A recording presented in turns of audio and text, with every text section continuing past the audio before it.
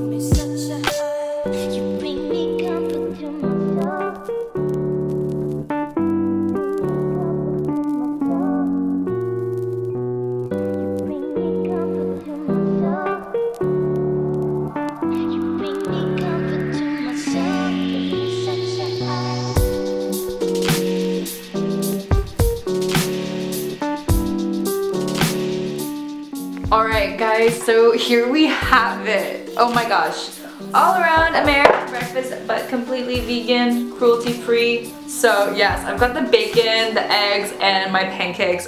The last one I made like a gigantic one because I was like, you know, I didn't want to make 4 little ones because I didn't just use like one big pan. But yes, here.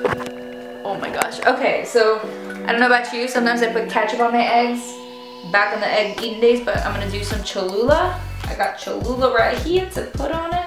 And then some chocolate Walden Farms. I don't have the maple syrup for my pancakes, but I just thought, let's do that. But anyways, yeah, first time trying the bacon.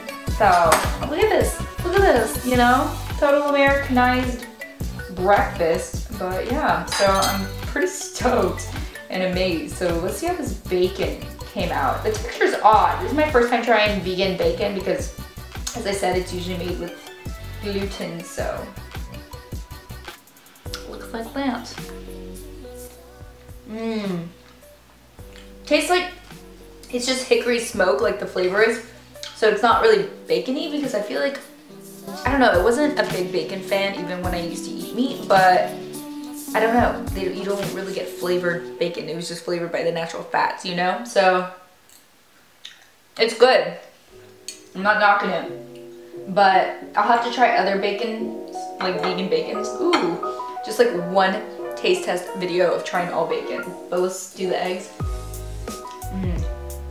Oh yeah, with the Cholula, so good. Oh my gosh. And you guys, this whole thing is super high in protein. The eggs alone, 10 grams of protein. This, 10 grams of protein. And then I added also some protein powder into the pancake. So more than 20 grams of protein in this entire dish. That's how I feed my muscles, you know.